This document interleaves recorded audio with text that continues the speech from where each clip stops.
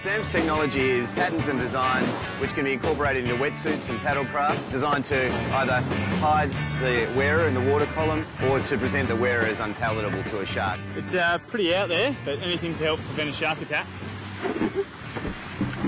Sharks use their vision in the last few metres of engagement, and it's at that point they'll make the decision whether to actually bite or not bite.